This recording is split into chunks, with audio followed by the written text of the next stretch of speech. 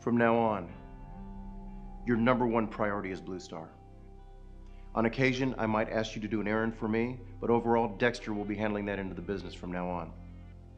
Everything that you do, everything you are asked to do, will reflect either on the success or the defense of Blue Star. And Carolyn, you're in charge. What? Yes. Why me? Yeah, why her? She obviously doesn't understand the importance of this project. No, actually, I don't. I think this is a complete waste of time, money, and resources. Give it to me. Yeah, give it to Jax.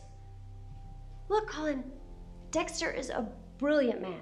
He taught me everything I know about this side of the business, but he doesn't have my understanding of all the details. Give this freak show to Jax.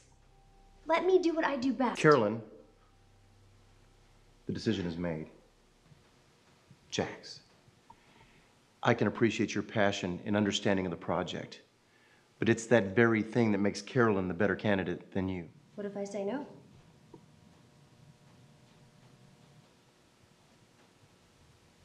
Well, Colin, what if I say no? Carolyn, the decision ultimately is yours to make, but don't make it now. Think about it. Sleep on it. Give me your decision in the morning. Tomorrow, next week, my answer's still gonna be the same. I don't want to do this. I do.